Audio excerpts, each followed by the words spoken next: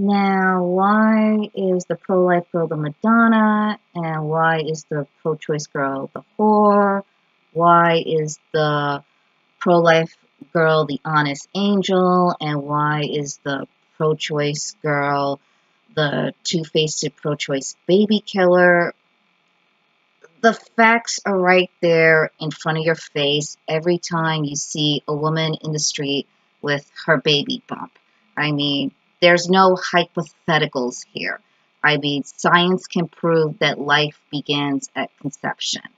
And as a real woman, I may think it's, okay to have an abortion at the first trimester so it doesn't become a full grown problem at the third semester. But no, I'm sorry. My conscience has to just, you know, push for a little bit and say that there is a baby right there that, has its right to live. And if we can't discriminate against people because of race, religion, sex, you can't discriminate either.